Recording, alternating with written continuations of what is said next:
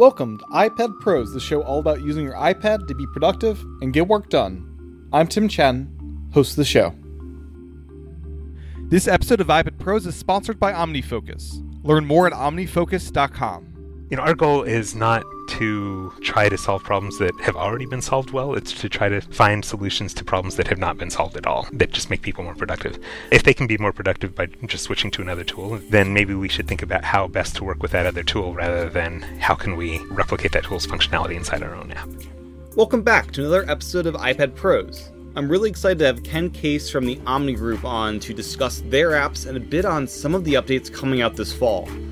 I had the pleasure of interviewing Ken back when the iPad first launched in April of 2010. This was just a few weeks after the original iPad launched. The 3G model had not even hit store shelves yet at that time. That nearly 2-hour interview from 2010 is now available for Patreon supporters, and if you tune in after the exit music of this episode, you can hear a little clip of that conversation. Sign up today by going to patreon.com/iPadPros to listen to that interview today. Thanks again to OmniFocus for sponsoring this episode. Now, on to my interview with Ken Case, the CEO of the Omni Group. Welcome to the podcast, Ken. Thank you. Thank you for inviting me. Absolutely. So can you first introduce yourself and kind of what role the iPad plays in your life today? Sure. Well, I'm Ken Case of the Omni Group. We make productivity software to try to help people be more productive every day. And so that is how I mostly use my iPad, although actually I use iPads for different activities. But at work, I use the iPad, to take notes on, use it to, build outlines and structures and review notes and do communications. Anything where I want to do something mobile and a small screen seems appropriate. And I just love it. I've used it pretty much every day since the iPad shipped. Awesome. And then we're going to dive into all the different apps that your company makes. Can you first kind of dive into how you use the various Omni apps in your day-to-day personal and work life? Sure. We have 4 major apps that we use all the time, and all of them are available on the iPad. OmniFocus is our personal task management app. This is what I use to keep track of little notes about things I need to get done through the weeks and years. Like I put my passport renewal reminder in there over 10 years ago, and that finally came up this year. OmniOutliner is a tool that I use constantly to just structure my thoughts in outline form. OmniGraffle is a diagramming and sort of symbolic drawing tool. And I sometimes think of it as the drawing tool for people who can't draw. So it's built to make it easy for you to line things up and put in symbolic content. Often the content that I put into OmniGraffle is it's not sketches and things. It's more something where you have text combined with shapes and often connections between them and so on. And then OmniPlan is our project management tool for very structured projects where you know in advance a lot about what you're planning to do and what the steps are. That tends not to be a daily life sort of a thing as much as I need to plan out the next 6 months of a project or 2 years of a project, and what are the steps I need to get done along the way. And particularly if you know the steps incredibly well, then it can be a great tool to help you optimize what order they happen in. Yeah. With OmniGraffle, is that a tool you guys use internally for sketching out the future UI of different products you're working on? We do, yeah. We often will swap mock-ups back and forth that, here's how we think this piece of the app should look, and here's what should flow into the next piece. And so it's been really great for that. Awesome. So let's dive into OmniFocus first. That's the one I probably use the most at this point in my life. And it started its life as a pretty pure getting things done solution. And it's evolved over the years to be good for both that market of getting things done users as well as kind of general task management. Can you kind of speak about how it's evolved over the years? Sure. Well, it came from OmniOutliner, which was a very general purpose outlining tool. But and we had made Outliner so flexible that some of our customers had taken it and started building this getting things done solution around it. So that's why, when we saw that was happening, we thought, maybe we should make Outliner an even better tool for scripting, and so that customers can do this even better. And as we looked into what this was about and what what they were wanting, we realized, well, really what would be nice is if you had an easy way to do all of these integrations that getting things done would ideally have you do built into the tool in the first place. But that's not really OmniOutliner. Maybe it's time to build a new app. And that's how we ended up creating OmniFocus. So, things like being able to press a keystroke. This started life on the Mac, obviously came to the iPad when the iPad shipped. So being able to quickly capture and send things to OmniFocus from any app, was one of the early focuses.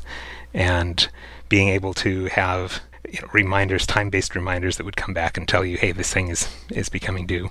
But then, as you said, it was based around the GTD workflow, which has a notion of sort of projects with goals, and then context, the tools and so on that are needed to achieve those goals. You can plan things out in one dimension, thinking about what your goals are. And then as you look at those individual items and you think about, well, what tools do I need to be able to achieve that? You assign a context to each one of those things. And then when you go and flip things around and look at your context list, you can say, okay, well, I'm in the context of being at work. Here are the things I can do at work. Or now I'm running errands. What are the things I can do on errands? And it's kind of a nice way to slice and dice your tasks in two different dimensions to help you get more things done, be more efficient. So that is where OmniFocus started life. We quickly started hearing from customers saying, oh, well, can I assign things to more than one context? And we're like, well, that doesn't sound like, strict GTD notions of what a context is. But as we kept using it over the years and people kept asking for this, we realized, oh, that makes sense. Maybe we should just call it something different. Context is not the most approachable word anyway. So we, in OmniFocus 3, which we shipped last year, we renamed that to tags, or we sort of replaced the feature with tags, which means you can tag things with whatever tags seem appropriate to you. Maybe it's a person that you need to talk to and meet with about something, or maybe it's a tool that you need, or maybe it's a combination of the above. And that, combined with our custom perspectives, lets you sort of slice and dice things to say, here's my perspective for the next time that I meet with Molly at work or whatever. Awesome. And then what kind of tags do you end up using in your own database? The most used tags for me, in fact, are those personal tags. Here's somebody I need to talk with about something. A lot of things in my database don't need tags at all. A lot of the work that we do these days can be done almost anywhere, with our mobile devices, with computers that we have with us on the go, or that I'm just in front of the computer so often that right. It seems like a silly thing to tag everything with. Like most of my work needs to get done there.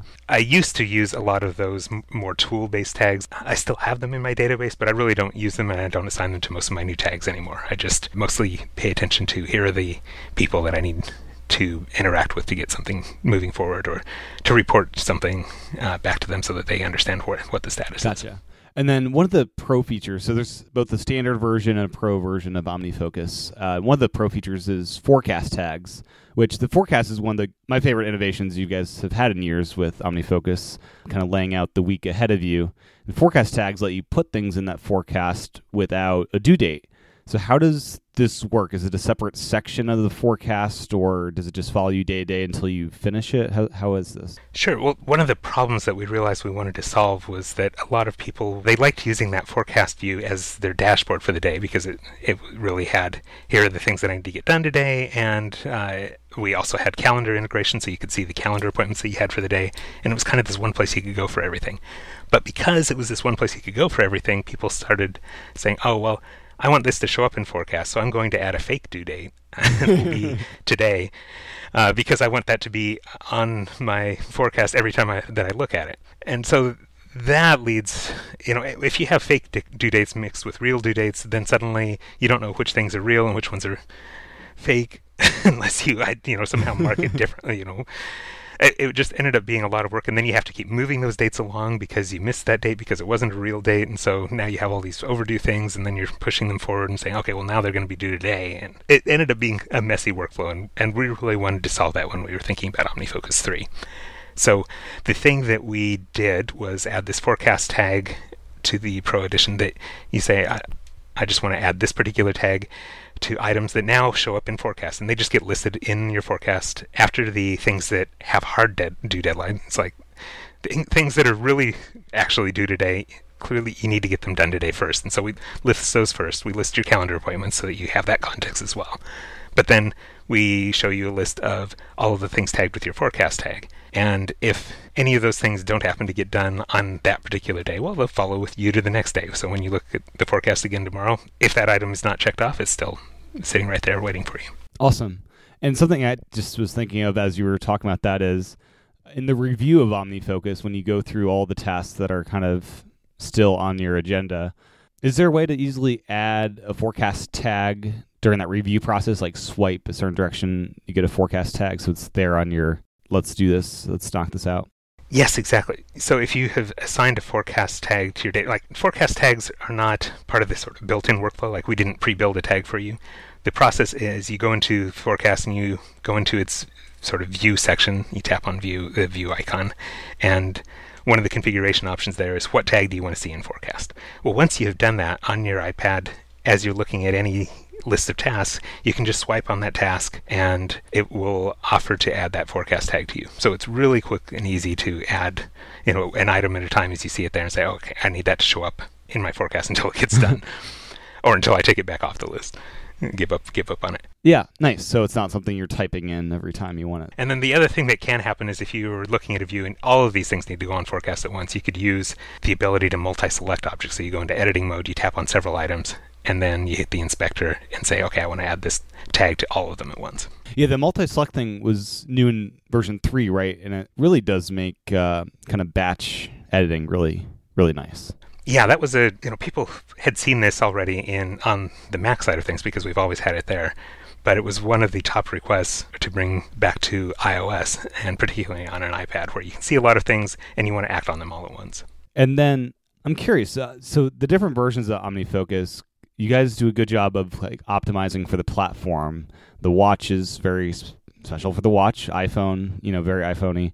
The iPad version, what about it? What aspects of it do you like the most out of it? Well, the thing we really optimized for with the iPad was the review experience, where you're taking this thing, you're sitting down over your beverage of choice and just kind of getting a chance to, and this is kind of a GTD-centric view of the world, but this review process of getting clear and kind of reviewing the things that are going on in your life and relaxing with it and saying, okay, well, these things need to get done. It's less good right now, not as well optimized for just entering a bunch of new tasks, at least directly in the app. One of the things that we have worked on over the last few years is adding automation to our apps. And so now it's possible to add things to a whole project at once from a template, for example. And say, okay, I'm going on a trip, and you've gone on plenty of trips before, and here are the sorts of things that you need to pack, and maybe there are a few extra things, but most of it's going to be exactly the same.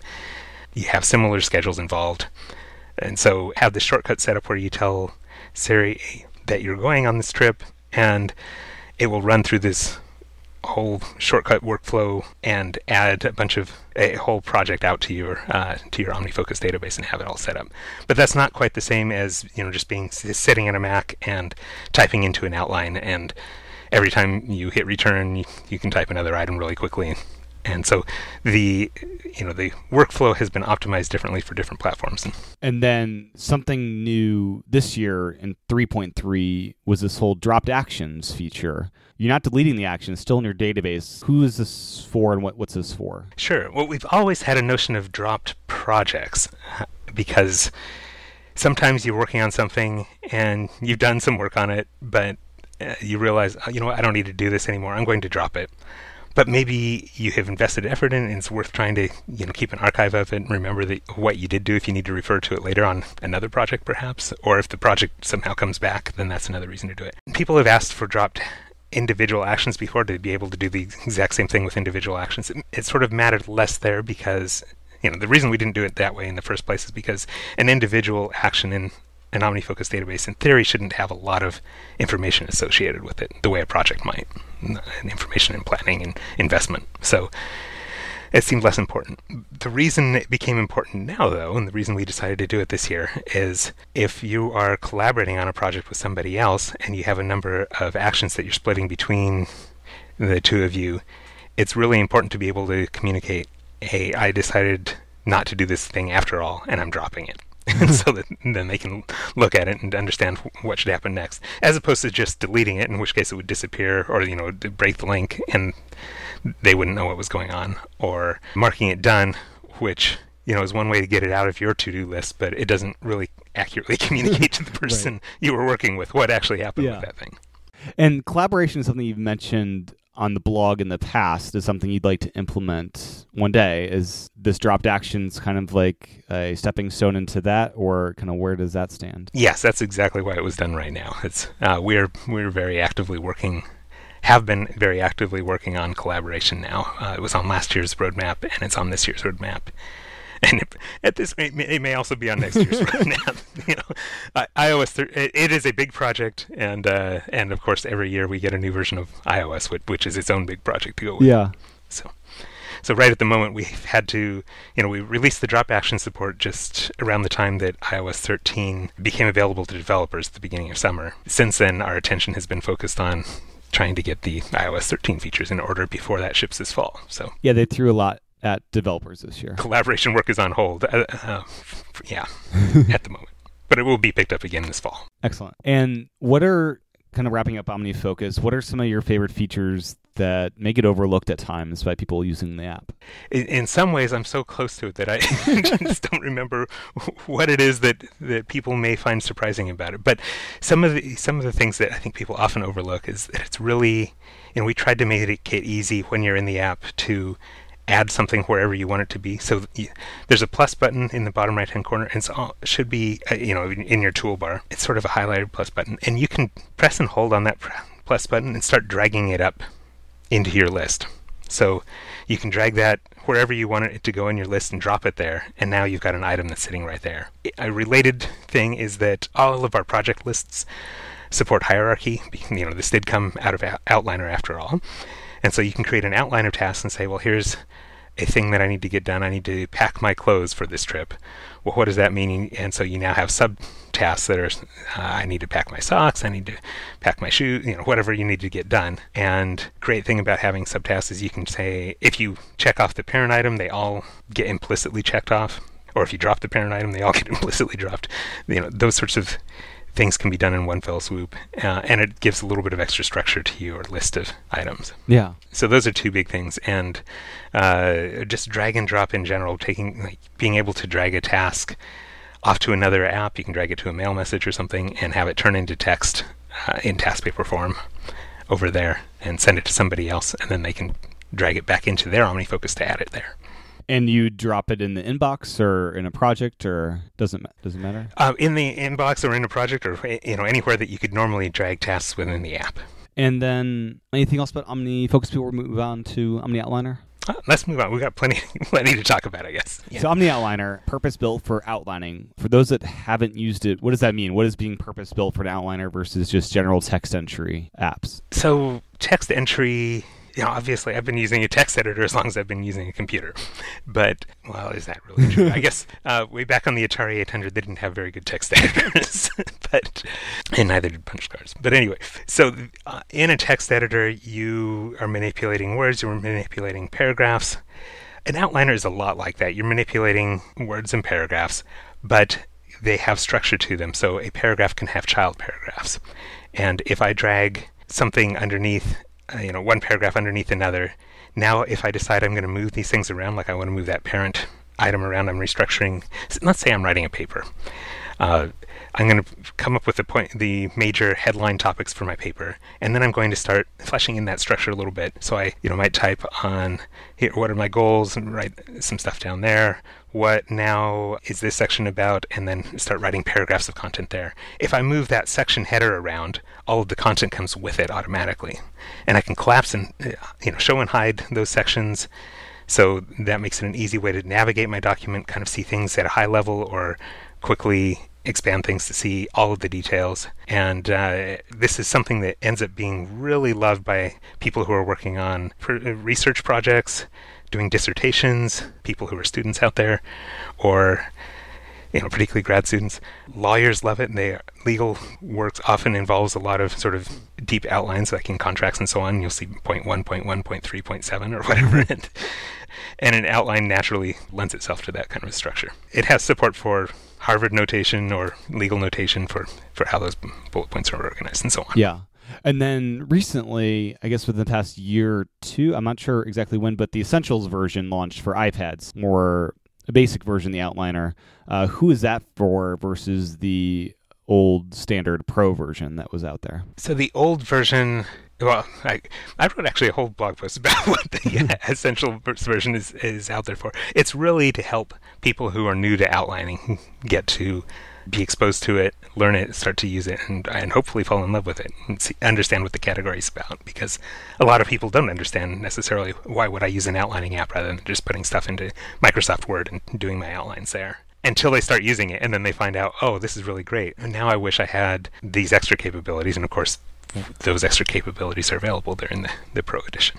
Yeah, and it's just an in-app purchase if you do want to get the Pro version. Yeah, and that's something you guys do really well. I know even with like upgrade pricing, I found upgrade pricing for an app I bought in the original OmniGraffle for iPad version 1. You still get upgrade pricing at version 3 if it's installed, which you can still install it as for a license key kind of thing. Yeah, absolutely. That was something that we worked a number of years on to figure out how can we offer upgrade pricing in the App Store. How can we offer, free trials so people can use our apps for 2 weeks before they try them. In one of our earlier conversations in podcasts, years ago, I think we had a conversation about our money back guarantee policy that we had at the time, and how we were applying that to iOS and the App Store. And I think you said that was very brave of us at the time. And I said, well, that doesn't really replace being able to do trials and so on, but what can we do? The App Store doesn't support trials. Yeah. Well, over time now, the App Store does have much better support for in-app purchases and the flexibility there. So we've used that and leveraged that to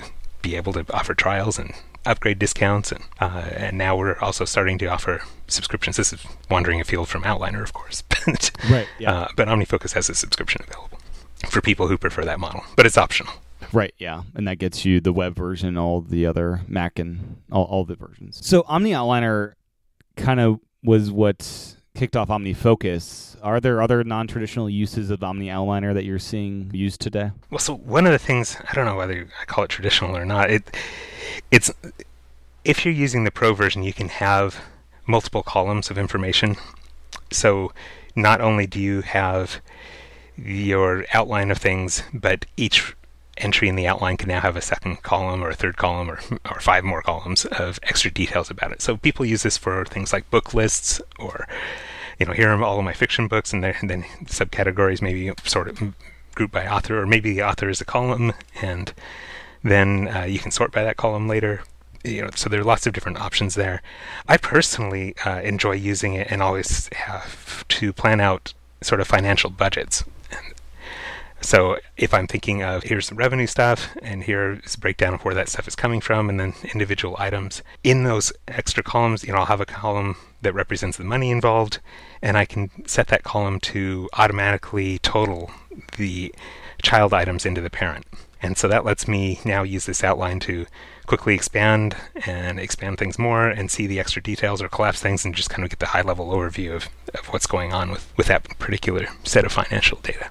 Gotcha. Yeah, that's certainly a different way to use an outline. That's really cool. Yeah. So automation you mentioned earlier. Can you dive into automation a bit more? I know OmniOutliner now supports it, and there's a whole automation console. There's a way to save these so you can come back to them kind of from the same file picker area you'd get to when you start the app. So yeah, automation. How does it all work? Sure. So automation has a long history with our apps on the Mac side of things, but we weren't sure how to bring some of those capabilities over to iOS when we did our initial launch of our apps as the App Store opened. As we ended up spending time with it, we wanted to bring these capabilities over to iOS, and looking at what our options were that were available, it looked like JavaScript as an embedded programming language would be the best choice for us. It was a language that, the most popular scripting out there, since it's the language that web pages use, and a lot of people know it. And Apple spends a bunch of time making sure that it's secure on iOS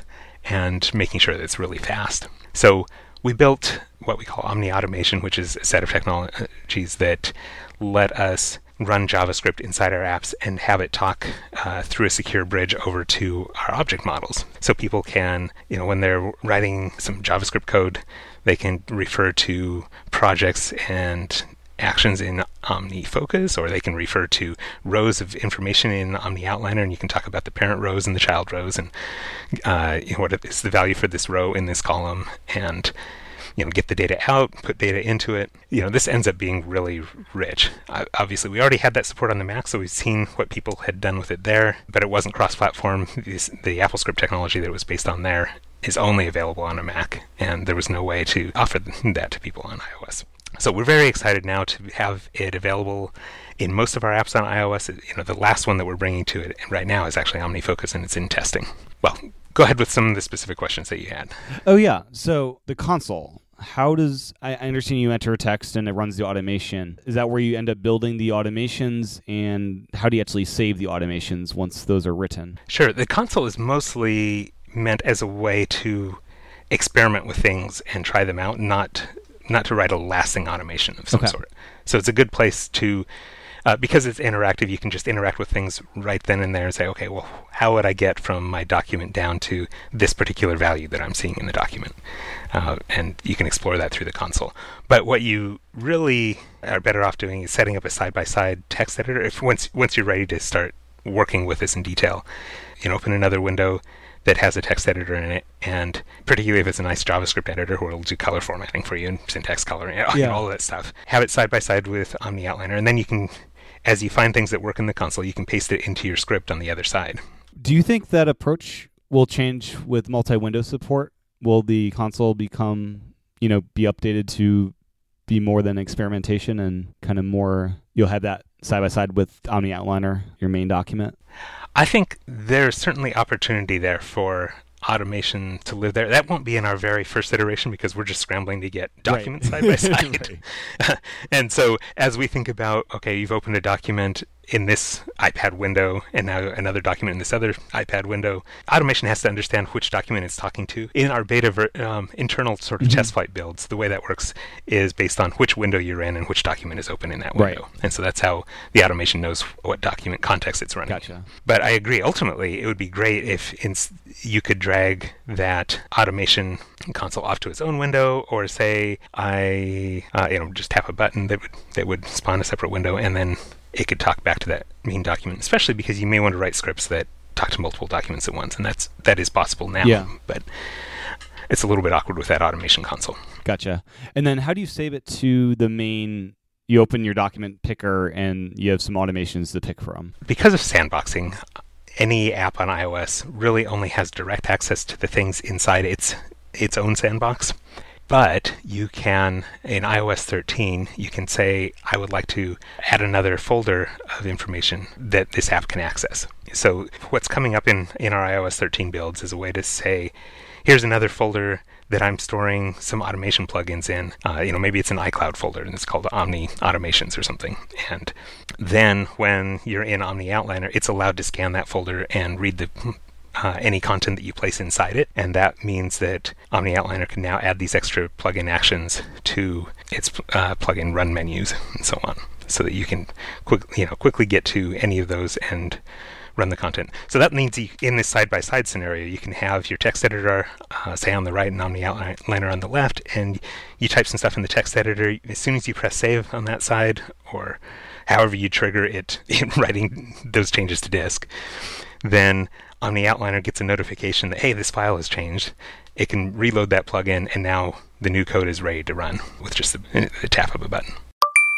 Before we dive into the rest of my interview with Ken, I want to share just a bit on his favorite aspect of the iPad version of OmniFocus. OmniFocus's review feature is how you stay on track. It's the easiest way to prevent things from going off the rails. In case you don't know about OmniFocus, it's a great app for managing everything you have to do at work and in your life. It's great on iPad, and it's also great on iPhone, Macintosh, and the web. Back to review. OmniFocus prompts you periodically to review all your projects. You're in control of how often. It could be every week, every other month, whatever you want. And you can have a different setting for each project. Some projects might need more frequent review than others. When it's time for review, OmniFocus presents you with the project or projects to review. That's your chance to make sure that everything in the project belongs there. You could drop some actions that no longer need doing. You could add some actions that have come up recently.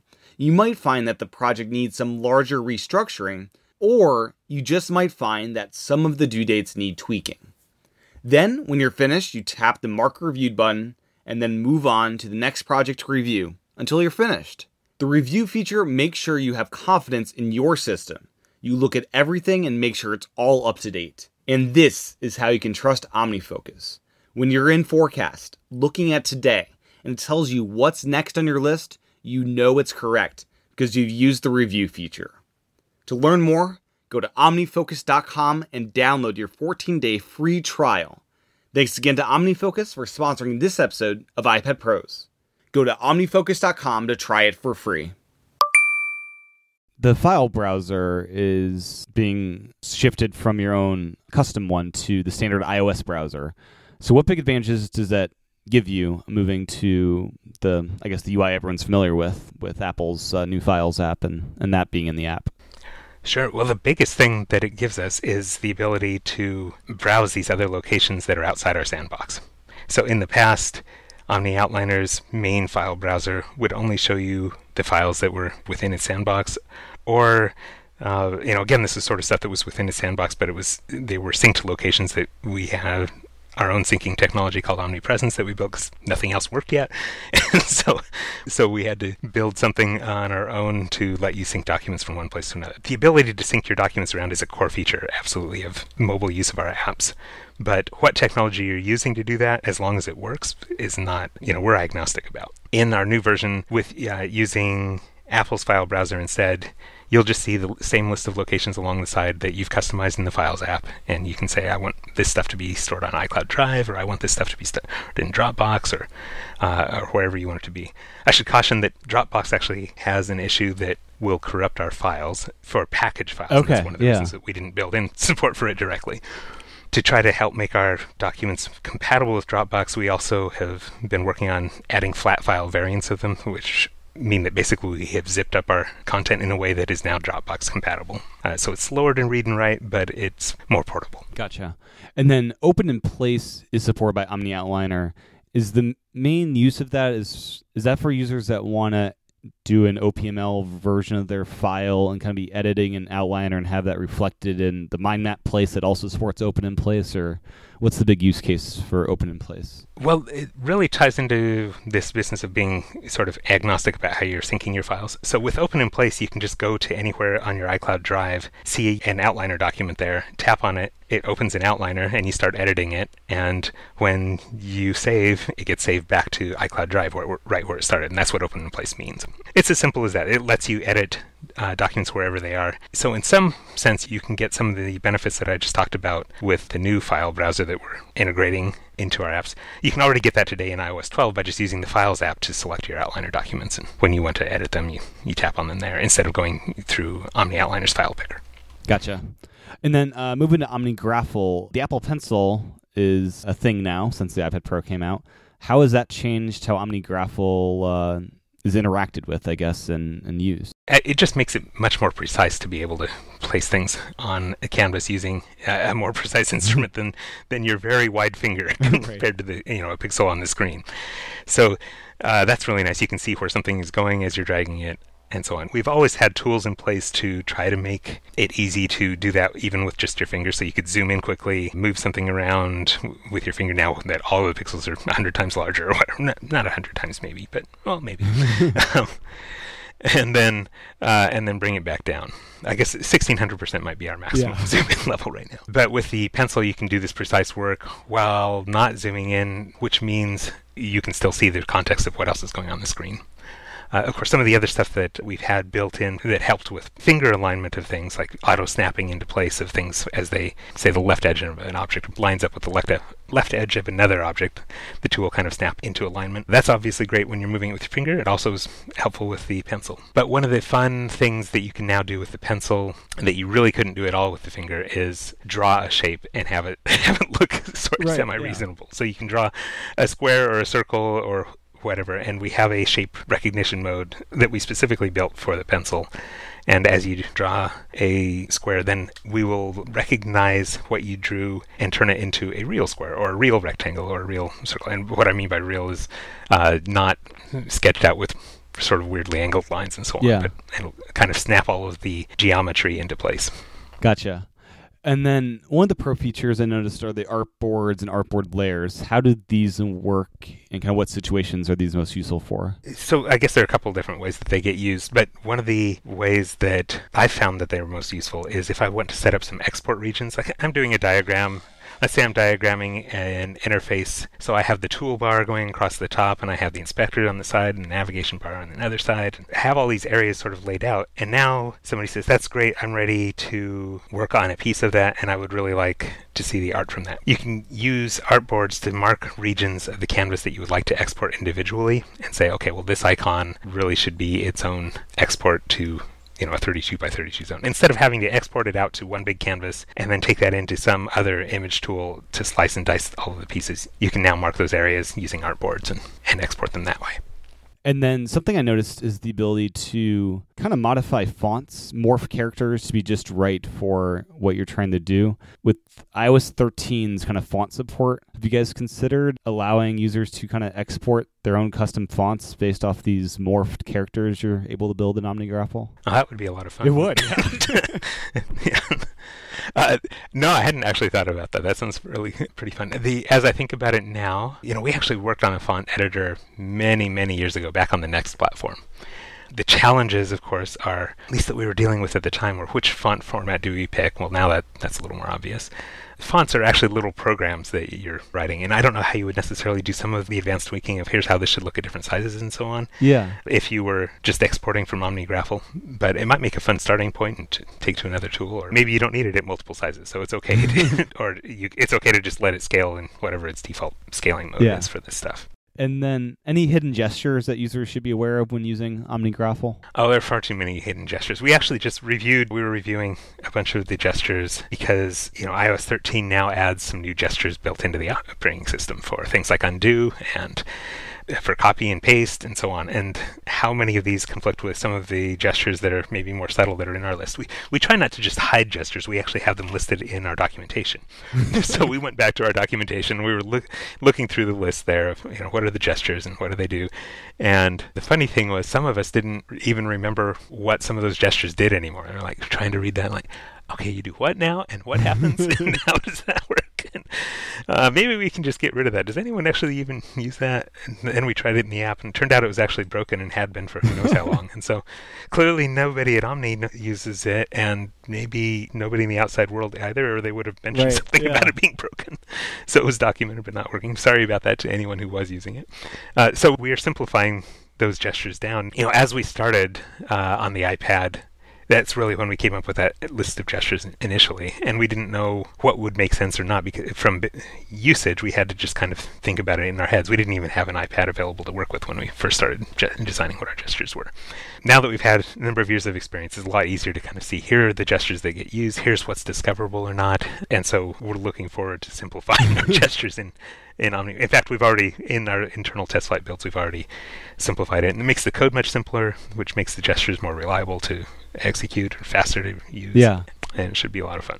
Awesome. And then the other thing I was just thinking of beyond the font idea was, have you guys considered a mind mapping mode for OmniGraffle that would kind of integrate with OmniOutliner, or is that kind of not what the app is for, I guess? We have considered it.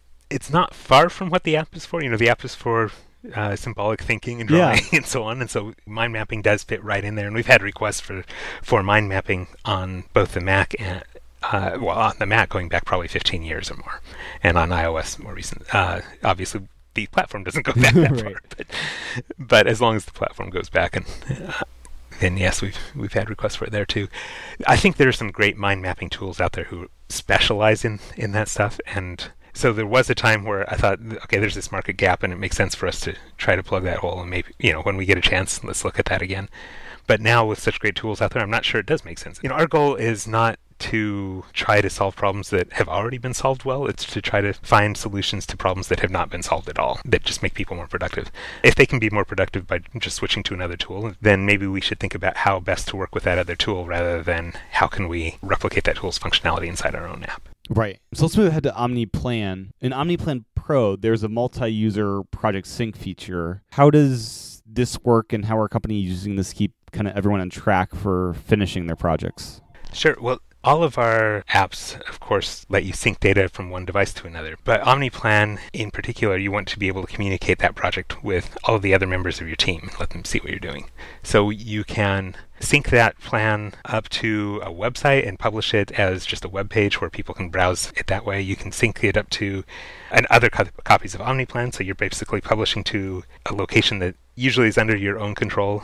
It could be our sync server, but it's not encrypted. So most of our customers prefer to have something that they are encrypting themselves because they have a lot of their project plans are sensitive. And so you publish your plan up there. So you have shared your plan there. They can sync with it and pull in the details. When you make a change, that change gets shared again up to the cloud, and when they sync the next time, they will see that change annotated with who made the change and when, and if they want, I propose something, and the project manager for that particular project said, oh, that's not going to work, I'm going to revert that change. And so then they've reverted it back. I actually see a change coming back the other way saying, no, Dave said no on this thing. And so that's sort of how the native syncing from one copy of OmniPlan to another works. But a lot of people, I think, the project manager is in charge of the plan, and other people may have input to the plan. They tend not to just edit the project plan directly. They tend to go to the project manager and say, here's what I want to see changed or differently. And then the project manager thinks about it and thinks about how that affects the schedule and resources and everything else, and then publishes a new version of the plan for everybody to use. And that publishing mechanism doesn't have to be loaded back into another copy of OmniPlan. That's where we'll publish the Gantt charts and lists of tasks for each resource and so on, just up to a website or to a calendar file. If some of the people on the project are using, say, Google Calendar, they can get just the list of the stuff they need to get done in there. And as they check those items off, we can automatically sync back the status reports to the project plan and say, oh, okay, they've now finished this piece of work and the next piece can begin, or other dependent actions can begin. And then have you considered any kind of OmniFocus integration, or are the tasks and work being done by the two apps so different that just wouldn't make sense? I think it definitely makes sense, and customers have been asking us for it for years, and the OmniPlan team is working on that process right now. They were actually ready for syncing many years ago, but OmniFocus wasn't ready for syncing with somebody else. Obviously it synced your own devices, but you don't have to keep track of these explanations or who changed what when in that kind of world. So adding things like drop tasks helps with that. And as we get closer and closer to OmniFocus just being able to collaborate with itself, OmniFocus collaboration with OmniPlan is also a big, big goal as part of that project. Gotcha. And then I'm right in thinking that OmniPlan in a solo shop environment is not really that appropriate. It's more for managing a team and a bunch of resources to schedule out. Is that right? Yeah, I have seen people use it in solo shop type projects, but mostly to develop proposals or something. Like, let's say I'm a contractor and I want to say, here's how I'm going to renovate this room. And so we're going to start by, I don't know what the steps are because I'm not actually a contractor, but whatever. Let's say I'm a software contractor. I'm working on a software contract. Well, first I'm going to go meet with you and talk about gather the requirements and figure out what your business is and what you need to do. And then we're going to, and so on. So we list out the steps, kind of how much time we think each of those things will take. And then OmniPlan has this, several different forms of output now that are available for you to share with people easily. And some people really appreciate seeing that Gantt chart timeline to understand, here's sort of what I should expect from this project, and here's where things could go wrong, or here's what the critical path is. Where if the critical path being the line of dependencies in the project, where if any one of those things takes longer than expected, then the whole project is going to take longer than expected. And OmniPlan is great for helping identify those sorts of things.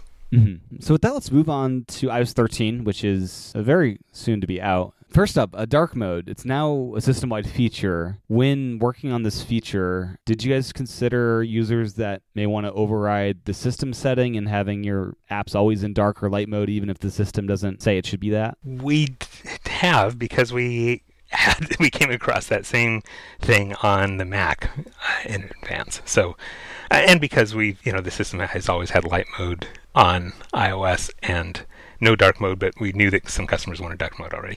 I think most of those customers are happy to just put the whole system into dark mode and be done with it. But we did find on Mac that people appreciated having a separate preference where they could say, okay, OmniFocus, I want you to be in dark mode now or in light mode now. It's a little bit tricky on, to pass some of that state around, but it's actually not too bad because of the way Apple designed the frameworks. You just have a top-level context that says, here's the context for the current window. Is it in light mode or is it in dark mode? Right.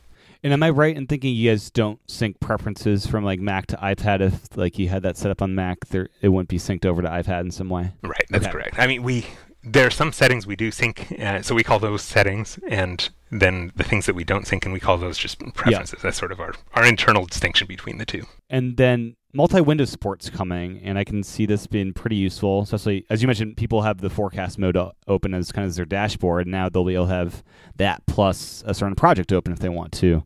Absolutely, yeah. What kind of impact have you seen kind of using the betas this summer with your apps? Well, I'll say that the OmniFocus in particular, I have not seen what the effect is because it's still working on getting two windows side by side. That's a huge change for OmniFocus. Because it didn't have a notion of multiple databases or anything, so it was, where to draw that isolation is a hard problem.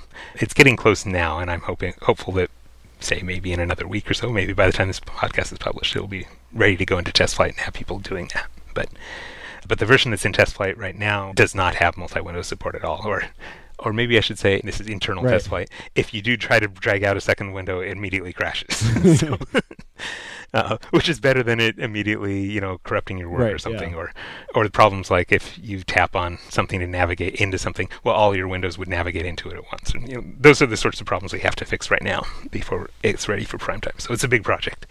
In our document-based apps, the problem's a little bit simpler because they were already based around multiple documents, and each window now just hosts a document, as I was mentioning earlier. So we have to get that state from your local window and find its way from where I am to the document, but at least it's always clear through that mechanism. So there I've already seen, it's great to be able to have the file browser open on the left side. You could do this with just the Files app, I guess, and you drag a file off to the right, and now it'll open a new window side by side where you've got the file browser for Outliner side by side with an outline being open. Right. It's more useful in that you can now open 2 outlines at once or 5 outlines at once in different spaces.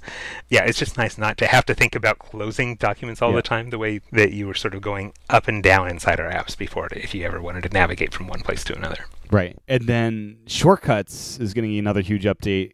I know the last iterations of Shortcuts, you guys did a really good job just with OmniFocus of being able to build out these custom shortcuts. How is this new version of Shortcuts going to impact, I guess, the work you guys are going to be doing next year or later this fall on supporting this, and how will this make automation even better? Well, we'll have some updated shortcuts right out the gate when iOS 13 launches.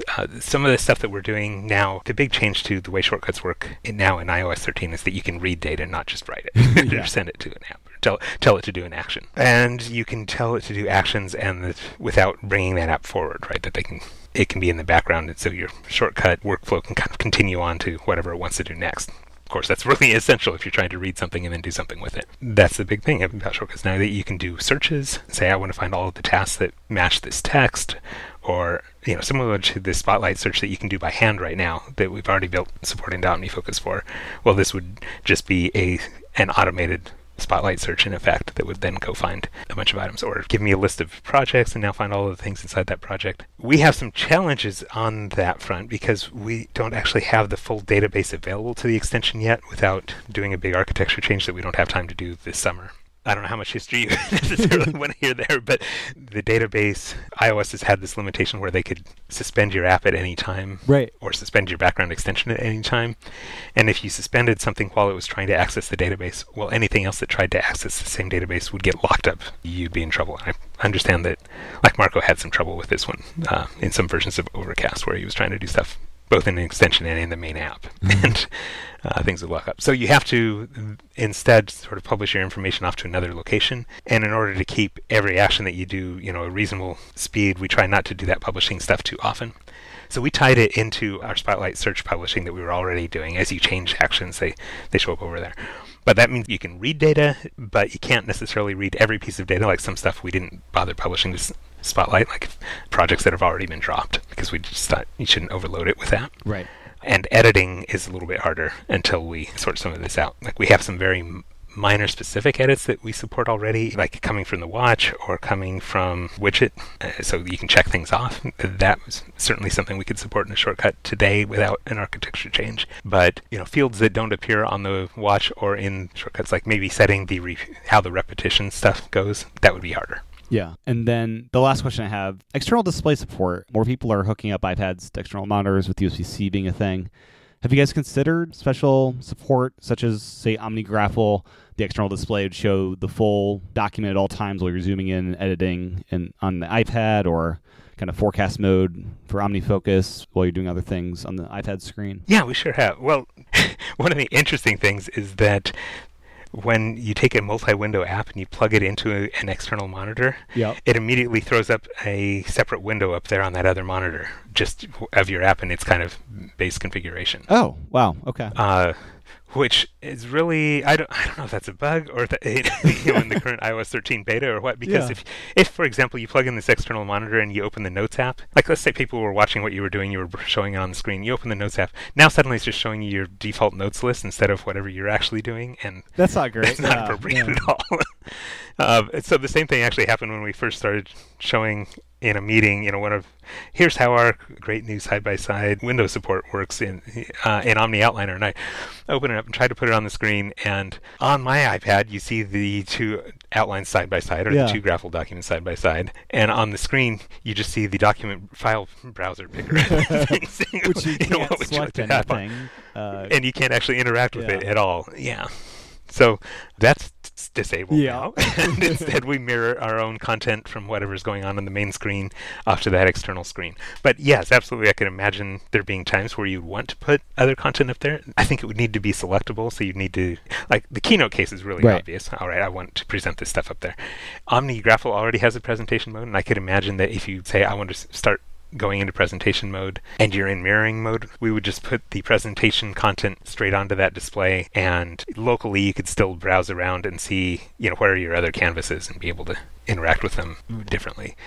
And OmniPlan, I think, also has a strong use case for maybe you just want to see a Gantt chart up there, but there I think you would need to be able to scroll at least. So yeah, each one of the apps kind of needs to do its own thinking about what goes on that external screen, and probably put that into the user's hands in some way. Right. Say, here's what I want to show. Yeah, it'd be nice in future versions if that external accessibility mouse could be used on the external display for interacting with that in some way. Yeah, that would be interesting. But yeah, not today. So thank you so much, Ken, for your time today. It's been really great catching up about all the different Omni Group apps. Where can people go to find more information about all the different apps we've talked about today? Well, of course, they can go to our website, omnigroup.com. Excellent. And thank you so much. And excited to see all these updates push out in the coming weeks here with iOS 13. And I'm sure you guys are really busy at work as this is almost out. Yeah, well, it's been great to see it coming together. There's a lot to do. It's been a very, very busy summer. I don't know if all of the pieces will be ready on launch the way we always try to have them be, but we're looking forward to having them ready as soon as they can be, and of course getting test flights into customers' hands as soon as we can as well. I think the new iPad OS is one of the biggest leaps forward we've had in many, many years. So it's fun to see this happen. Yeah, absolutely. Well, thank you so much for your time, Ken. I really, really do appreciate it. Thank you, Tim. Thanks again to Ken Case for his time recording this episode, and to the Omni Group for sponsoring this episode of iPad Pros. Once again, head on over to OmniFocus.com to try OmniFocus for free. You can send your feedback to me at iPadProsPodcast@gmail.com. As a reminder, you can get access to my nearly 2-hour interview with Ken from 2010 by supporting the Patreon at patreon.com/iPadPros. Listen in until after the exit music to hear a clip from that episode. Thanks again for listening to this episode of iPad Pros.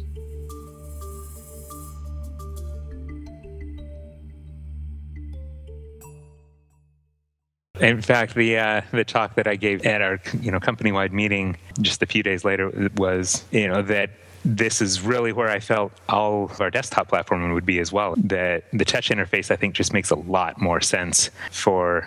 Well, if you imagine aliens coming down, this is not my analogy, somebody else mentioned this recently, but if you imagine aliens coming down and watching us use our computers, what makes more sense, reaching out and touching the screen and manipulating the stuff directly, or reaching over here to this thing that's lying on a surface nearby and then trying to move it to manipulate the stuff on screen? It's or if you try to teach computers to to young children, and you or to older people as well, and explain how to use the mouse, and that you have to make sure that the mouse cord is always at the top. These sorts of things that we don't think about anymore once we've learned about it.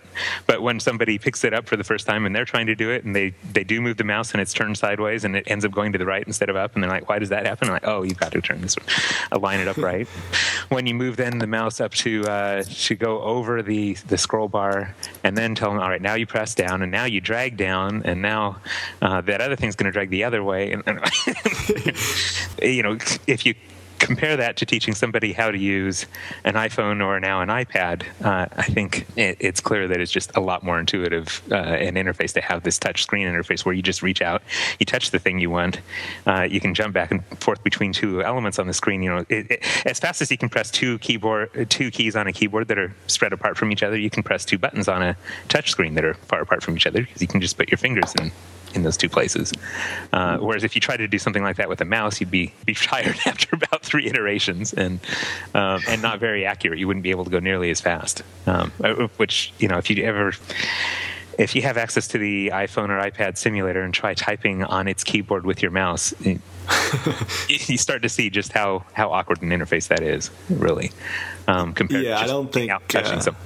I don't think many people have seen little kids for the first time interacting with a computer, and there's a real disconnect between what they're trying to do because of that mouse and screen. Yeah, so I think, if some years down the line, a lot of people are going to view... I don't think the mouse and keyboard are going away anytime really soon, especially the keyboard, right? I don't think you can... Yeah, it's helpful to have the physical keyboard to type, and I think developers will at least need the full desktop to develop our apps for the iPad. Right, but it may start to get viewed the same way that we, view joysticks now, where it's sort of an optional accessory. It's not a fundamental part of the computing experience the way. Right. Whereas, in the 80s, a joystick, if you had a computer without a joystick, what were you doing? Yeah.